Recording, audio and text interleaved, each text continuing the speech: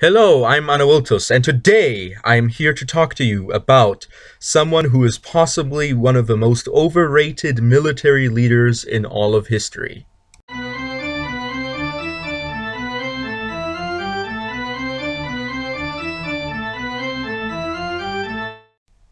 And of course, I am talking about none other than Hannibal Barca, most famous for his leadership of the Carthaginians during the Second Punic War. And of course, this has been debated before, and let's take a quick look at the Historum forums on a perspective on the two different sides of the issue. Okay, so this is a snippet from Historum.com, where there is a brief exchange between the user Sargon of Akkad and Divus Iulius. So let's take a brief look at what they're saying. Of course, this is not the entire debate. I will link it to you in the description. Of course, I don't have time to go over the whole thing, but this is a brief look at both sides of the issue. I don't know if it's the best look at both sides of the issue, but we'll get to that later. Okay. Sargon of Akkad says, "What you'll get now is the armchair generals and historians who will somehow think that their omniscient historical eye allows them room to say, if a man made any mistakes, then he was less than brilliant. They'll say that since this and that meant he was unable to fulfill his objective of destroying Rome utterly, that he was a failure and was never as good as his press made him out to be.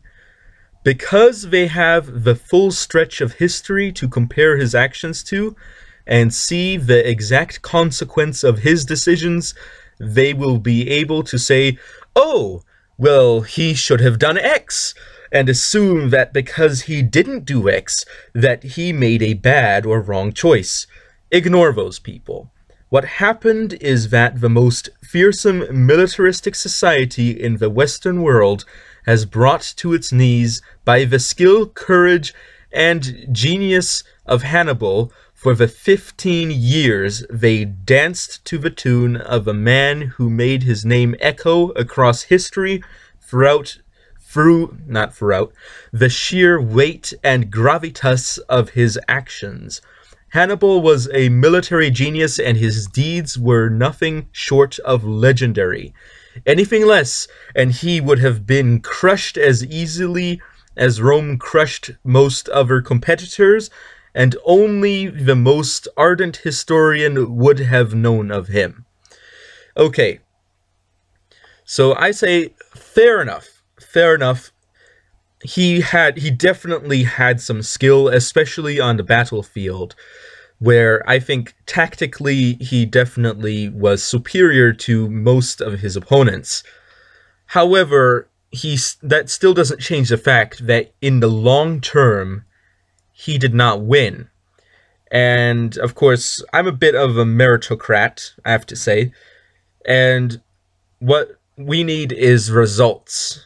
And we can say that Hannibal was a good military leader because of his skill, but I cannot say that he was one of the greatest because, of course, he did not deliver results. But that's my son, and let's see what Divus Iulius says. Okay, he points up to Sargon of Akkad's post, and then he yawns.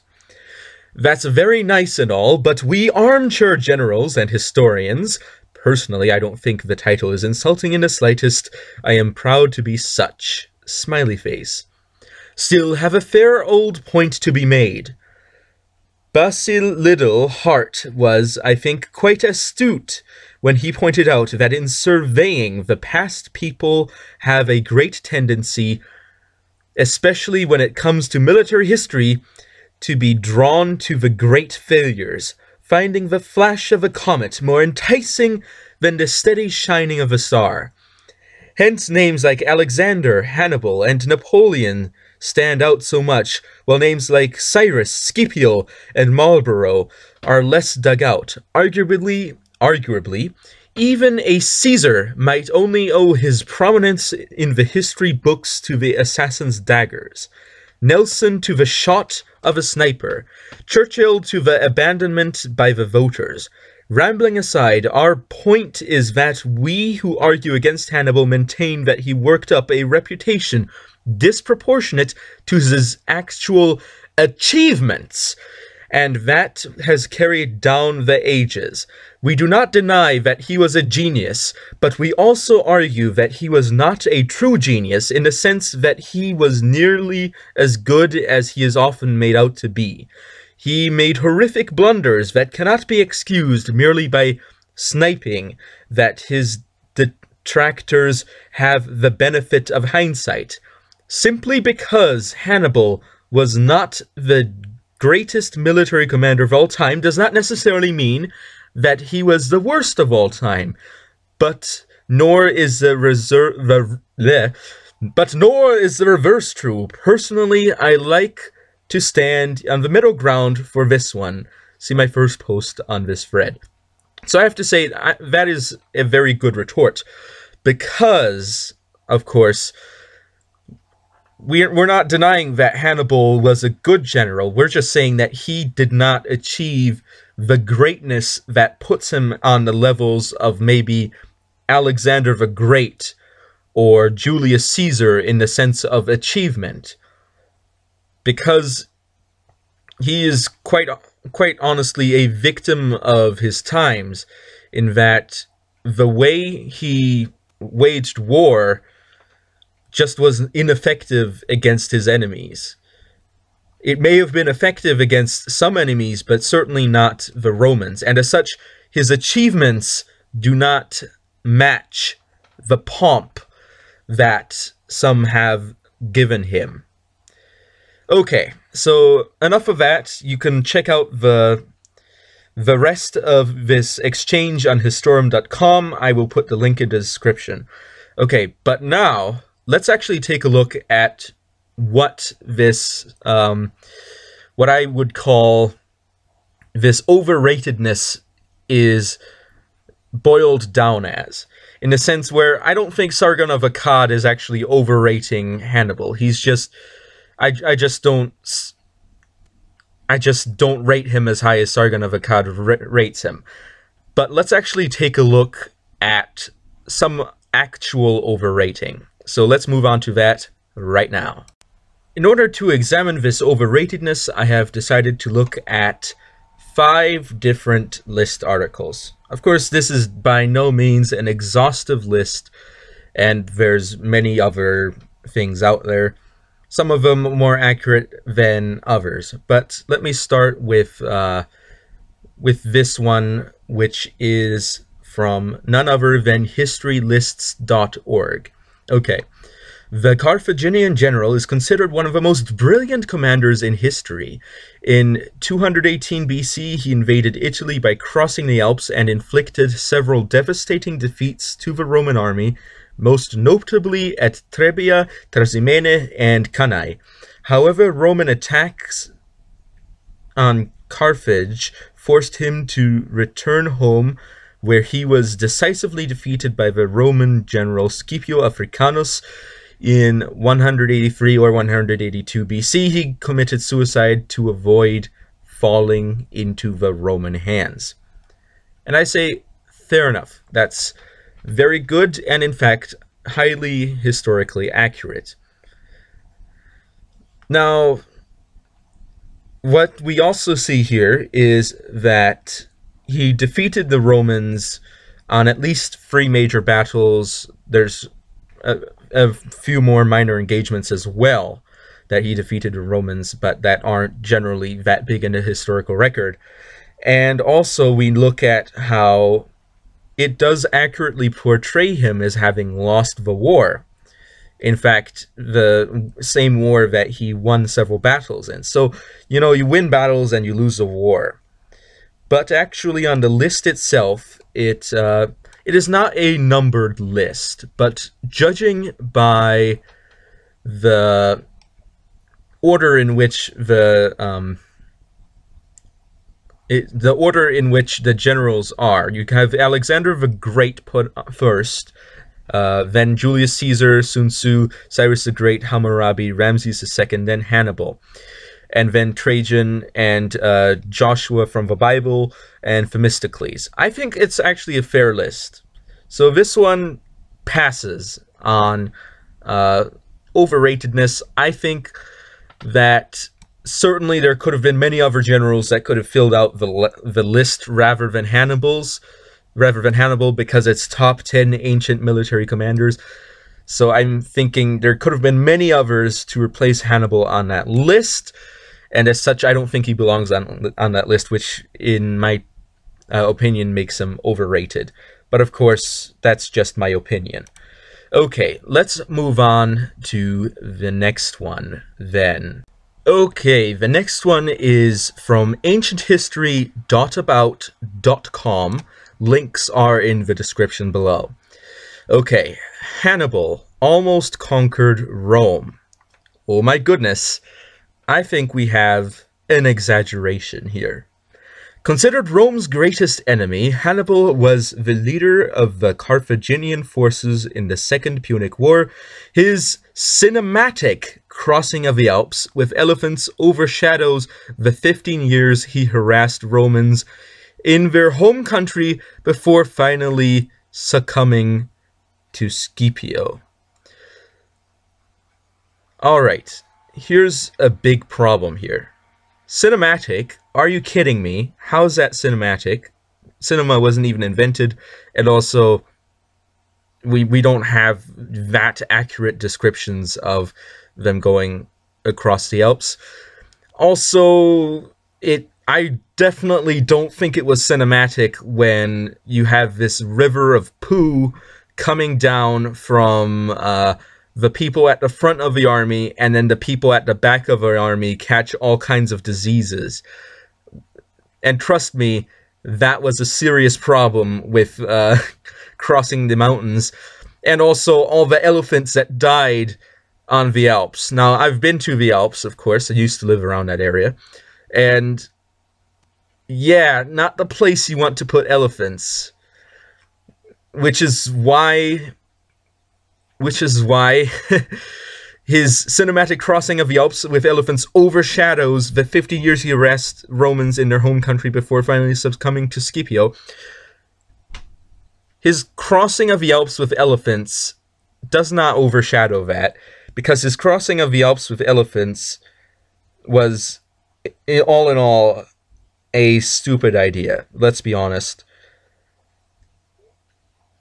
He got to circumvent some Roman defenses that were more towards the coast, but he could beat them in battle anyway. So if he beat them in battle anyway, he probably lost more soldiers crossing the Alps than he would have actually lost if he engaged the Romans on the coast. I'm saying probably. I'm not saying that this is absolute, you know. Sargon of Akkad, you've got me on that one. I do not know how many soldiers he would have lost, but if his record on Tarzimene, Trebia, and Cannae are to go on, he probably would have done better just going straight, and he also would have ended up with most of his elephants alive rather than most of his elephants dead. So crossing the Alps was actually a very damaging move for his army. As such, I don't think it overshadows the 15 years he harassed the Romans in their home country. I think that's definitely the high point of his campaign, being able to harass the Romans 15 years in their home country, and also the downfall of his campaign in the sense that he actually went 15 years without actually making any gains. He did not almost conquer Rome because he was actually unable to siege Rome. Well, he was unwilling to siege Rome, probably because he deemed himself to be unable to. And the reason I believe that he deemed himself to be unable to besiege Rome is because he had 15 years and he didn't do it. That speaks volumes. In other words, In those 15 years, he did not once see an opportunity to actually accomplish the goal of his campaign. And although his victories in the field may make him a good general, his inability to actually accomplish his stated goals do not put him on a status of greatness equal to that of some of the other people on this list. So let's actually talk about what are some of the other people on this list. So it's not a numbered list, but assuming from the top and bottom positions, the top is Alexander the Great, the bottom is Trajan or Trajanus, I think that we can assume that the top is probably higher. Of course, not saying that it is. We'll just assume for a moment. Okay, Alexander the Great, with the subtitle, conquered most of the known world. Fair enough. Alaric the Visigoth sacked Rome, which actually puts him on an achievement level a bit above Hannibal, because he actually sacked Rome, and he also was pretty powerful otherwise, but also pretty weak in other ways. So there's a trade-off between them. Maybe they're at this. Maybe he's slightly below Hannibal in skill. I think maybe. Attila the Hun, of course, Cyrus the Great, then Hannibal, and Julius Caesar. So assuming that this is numbered, which it isn't, if it were numbered, this would put Hannibal above Julius Caesar, as well as above Scipio Africanus, who's below there on the list, and Sun Tzu, and Gaius Marius, who reformed the Roman army, then Trajan. Okay, so these first two lists weren't numbered lists, so we can't say for sure if it was the author's intention to put Hannibal above a certain person or not. But the next three are numbered lists, so we will actually know what they intend to say here. Okay, so let's move on then. Okay, our third article comes from none other than InsiderMonkey.com. Okay, it reads, although the Roman Empire brought most of its enemies to their knees, the Carthaginian general was not one of them. Hannibal Barca's military cunning allowed him to deal several blows to the Romans before he took his own life in order to avoid capture. Alright, the first sentence, and in fact the rest of it, the whole thing, leaves a bit too much to the imagination. Seriously, article writers, have you heard of the Battle of Zama? Have you heard of the outcome of the Second Punic War? Because Hannibal was defeated. Alright? He wasn't captured, but he was definitely defeated. So, let's actually look a bit further than this. You might say, well, maybe that doesn't count. Okay, so let's actually take a look at the Battle of Eurymedon, okay? From the Roman Seleucid War, in which Hannibal took part in. He was, I believe, the naval commander in that battle, and he was fighting against Rhodes, the Rhodians, a Greek city-state, and he lost. Okay, fair enough. Maybe that's just an outlier. Maybe Hannibal just that was a bad day. Zama was also a bad day. Alright? Well, tough to say. Okay, he won several battles in Italy, but when it came down to it, in the crucial moments, he did not pull through. And that's just something that historians have to live with, that Hannibal Barca just didn't make it in the end. He was a good general, but in the end, he was just outclassed, it seems. And yeah, he did eventually kill himself rather than actually surrender to the Romans in the end. Um, because I think at some point, some people were even debating of turning him over to the Romans, but he definitely did not want to fall into the Romans' hands, so he killed himself. Okay, so let's actually move on to the next article now. Our next list comes from top10s.net with the article Top 10 Generals of Western History. Just to be specific, they're not talking about all of history, just so you know. Okay, it says, the most feared opponent Rome ever faced, this Carthaginian general was raised to the task of defeating the Romans from early childhood by his father, Hasdrubal. Hannibal abandoned previous Carthaginian tactics of passive naval superiority and marched a force on elephants over the Italian Alps, defeating the Romans at nearly every battle he fought. He made a Roman general, Quintus Fabius Maximus, famous merely for being able to delay Hannibal's advance without enormous loss of life. Fabius was granted the title Cunctator, or delayer, by the Roman Senate.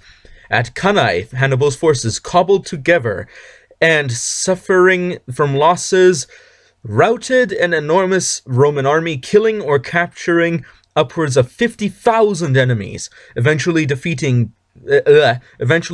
by Scipio Africanus and deserted by his government. He remained a scourge the Romans invoked to justify razing Carthage. All right, let's take a closer look at this, okay? Most feared opponent Rome ever faced. Maybe. I think Attila the Hun certainly gives him a run for his money on this.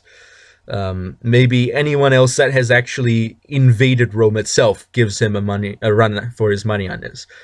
Okay, childhood Hasdrubal, that's fine. His father, Hasdrubal, that's good, that's very good. Wait, no, wait. Wait a second. I think I just noticed something. Something that the article got wrong. Hasdrubal was not Hannibal's father. It was Hamilcar Barca. Hamilcar, which means brother of Melkart. Melkart being, I think, the patron god of Carthage. Hasdrubal was, of course, another relative of Hannibal. Of course, these are all common Carthaginian names. So there were multiple Hannibals, there were multiple Hamilcars, there were multiple Hasdrubals, and multiple Magos as well in history. But we just know Hannibal Barca as the most outstanding in our historiography. But this is definitely an egregious error. Instead of just misrepresenting a fact, this actually goes to the point of literally messing up. But maybe they were on an off day when they were doing their research. Okay, Hannibal abandoned previous Carthaginian tactics of passive naval superiority and marched a force of elephants over the Italian Alps. Okay. Now, the reason they abandoned that tactic, I think, doesn't have so much to do with them thinking marching elephants over the Alps was a superior tactic.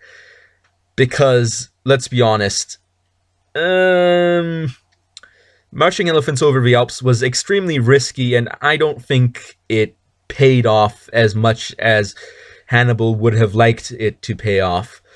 But by the time Hannibal came into power, into political prominence, Rome had naval superiority. As such, attacking Rome navally was not a viable option in order to win a war with Rome, because Rome had a greater industrial backbone at this point, and also a larger navy. Okay, defeating the Romans at nearly every battle he fought. That's fair. That's fair enough.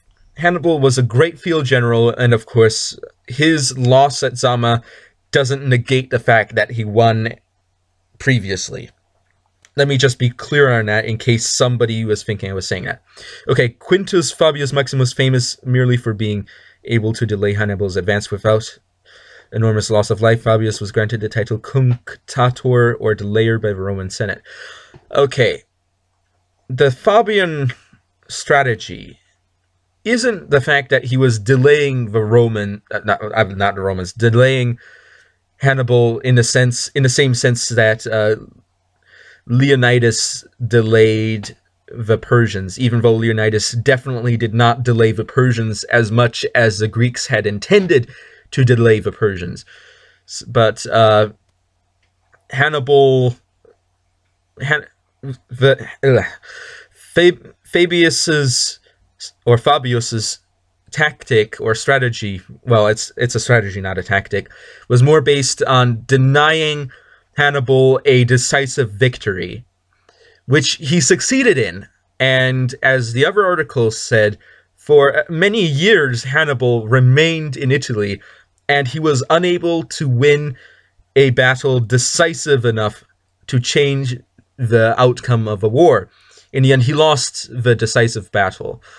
But his victories were not decisive, and his loss was decisive. And, of course, I think it's also a huge gamble for the Carthaginians to have placed so much on the shoulders of one commander, who in the end ended up wasting a lot of time in a war of attrition that he could not win, in the sense that he was getting enough supplies to keep his army up, but he wasn't denying the Romans the ability to actually sustain themselves, because they were in their own land. Let's be honest. It's really easy it's much easier to sustain yourself if you're in your own land. Okay. And let's see if there's... Okay. Romans invoke to justify raising Carthage. Let me emphasize I am saying Carthage, not Carthage.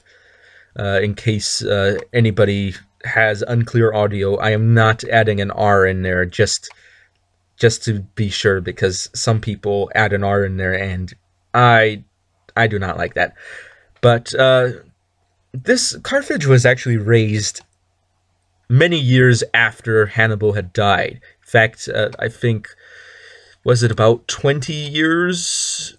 I'm just looking this up right now. Yeah, about 20 years, not exactly 20, but around there, around that ballpark.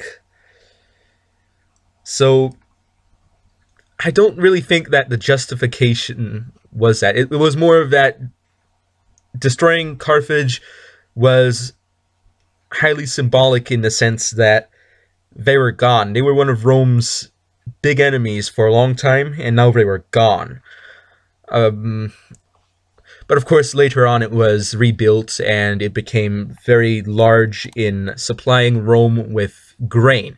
Okay, so enough on that. Let's actually take a look at the list itself. This isn't on screen, but the list is a numbered list. So number 1 is Napoleon, number 2, Hannibal, number 3, Saladin, number 4, Robert E. Lee, wow, number 5, Washington, George Washington that is, number 6, Julius Caesar, number 7, Joan of Arc, number 8, George Patton, number 9, Frederick the Great, number 10, Attila the Hun. Why is George Washington a 5 on this list? I think he's much better as a political leader than a military leader. Let's just be honest on that. His military record is more of a win-lose rather than a win-win-win like some people are. But politically, I think he was pretty good.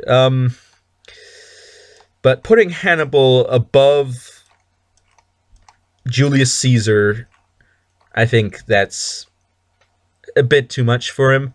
And also putting him above Frederick the Great and Attila the Hun might... Well, Frederick the Great, maybe. But I think Frederick the Great is pretty good. And Attila the Hun, man, that guy was tough. But he eventually didn't make it through, but at least him losing at the decisive battle did not wreck his country like Hannibal losing at a decisive battle wrecked his country. On the other hand, actually it says that Frederick the Great's army was, well, that his kingdom was pseudo-German, which it wasn't, because Ostsiedlung, Prussia was German, let's be honest. By that time, it had definitely become majorly German. Okay, so that's a little bit off topic. Topic? What's a topic? Off topic. Okay, let's move on before we drag our feet too much. Okay, our next article comes from ancienthistorylists.com. It says, Hannibal was perhaps one of the audacious military commanders with the affluent military tactics and strategy. The young 8 years boy was raised low towards Rome by his father, Hamilcar, who fought Rome in the First Punic War. His ingenious military tactics, imperil risk-taking behavior, makes him applauded by many historians. Who wrote this? Hannibal was mostly known for his courageous attempt to cross mountain Alps with his 50,000 infantry, 9,000 cavalry, and 37 elephants, which was practically thought impossible at the time. The never-ending conflict between Rome and Carthage result Second Punic War, where Hannibal shows his brilliant military tactics despite all of his effort and greatest military strategy. His life mission to conquer Rome came to an end. He committed suicide to avoid falling into the Roman hands. Who wrote this? And let's not even ask that. Who edited this? Somebody must have read this before this went up. Somebody should have at least spell checked, or at least made sure that there weren't any missing words. But my goodness, there has definitely been a problem with this. AncientHistoryLists.com, you have by far let us down. Okay, makes him applauded by many historians. Okay, apparently historians from the distant future have caused Hannibal Barca to applaud. Okay. Crossing the Alps, of course, although it is an achievement, it's not as positive because it's also a loss at the same time. Never-ending conflict between Rome and Carthaginians result in Second Punic War. It's not a never-ending conflict if it ends from time to time. For example, there are periods of peace. You know that, right? Brilliant military tactics, fair enough, but not strategies, if you know what I mean. Despite his effort and greatest military strategy, his life mission to conquer Rome came to an end. And again, this leaves a little bit to the imagination, because it says he committed suicide to avoid falling into Roman hands after saying that his mission to conquer Rome came to an end. This doesn't imply, but some people might think that it implies that Hannibal actually committed suicide during his campaign in Italy, which he didn't. He committed it years later, somewhere far away from Italy. Okay, so let's actually take a look at the grander scope of this list. You won't see this on camera because, not trying to use too much of derivative content, okay? Number 1 is, of course, Alexander the Great. Fair enough. I can dig that, putting him on number 1. I certainly say that's fair enough. Number 2, Hannibal Barca. Definitely overrated if you compare to the rest of the list. Cyrus the Great, greater than Hannibal Barca, that's for sure. Julius Caesar, I think he's greater. Sun Tzu, not entirely famous as a massively great field commander, but he definitely did have some knowledge. Trajan, fair enough. Khalid, well, not fair enough to be put below Hamilcar Barca, because what it all boils down to is when Hannibal Barca got his power to Hannibal Barca losing his power, was Carthage greater or was it weaker? That's what it boils down to. And I think that maybe almost all historians would agree that Carthage was definitely weaker after Hannibal Barca. Khalid bin Walid, fair enough, great guy to put on a list of 10 greatest ancient military commanders. That's great. Ramses II, good. Hammurabi, sure, fine, let's put him on there. Leonidas, no. I just have to say this, Leonidas does not deserve to be on this list. Put someone else in, put Tamerlane in or something. Let's see, this is actually a 12-point list, so Chandragupta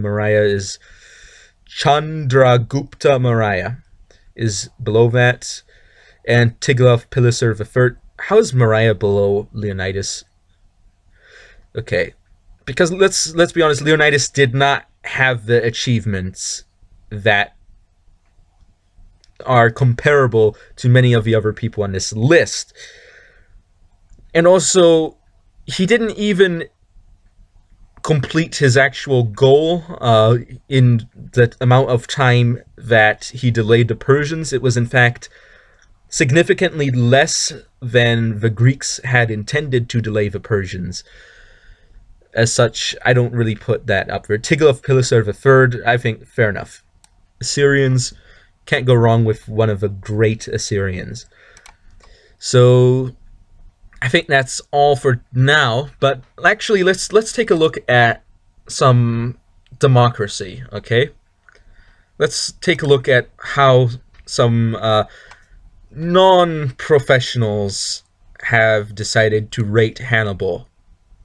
And we'll be looking at that right now.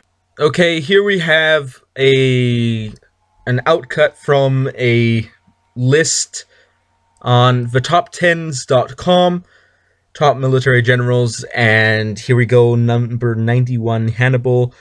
Number 89, George Armstrong Custer. Hannibal, 2 spots below Custer.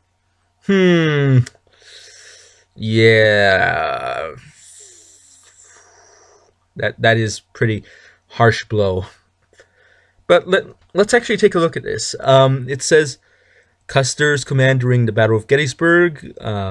So great command there. And he rose quickly through the ranks. And apparently during the American Civil War, he was pretty good. As good as horse maneuver as Genghis Khan. I think that's an exaggeration. But eventually, as some may know, he was eventually beaten by some of the Amerindians in the West after the Civil War. American Civil War, that is. And Hannibal, again, he had a bunch of victories early on in the war, and eventually, at the end, he was beaten. So I think that's an interesting parallel there. You know, 2 generals that were pretty good and could have been much greater if it had just been for just one more victory in one decisive battle. Well, not necessarily, because, of course, Fabian strategy, the Romans had more soldiers besides the ones that Scipio had, so even if Hannibal would have beaten Scipio, that still probably would not have been a victory in the war overall. And Custer, maybe, yeah, that would have been a victory, probably. I think the Amerindians that he was fighting really invested a lot into the fight, more than the Romans invested at Zama, proportionally, that is. Okay, so I think that's enough on this topic. And if you like this video, then please give it a like. If you have anything to add or any corrections to make or any suggestions for future videos, please do leave a comment. Subscribe if you would like to see more of my content. You can also follow me on Twitter and on Google Plus if you really want to. And also, if you want to support me, you can donate on Patreon. That's there. Links are in the description below. If you want to see any of the articles that I have mentioned, links are also in the description below for you to check those out. So please do. And I think that's all I've got to say. Thank you all for watching, and I will be seeing you all next time on Adultus. Over and out.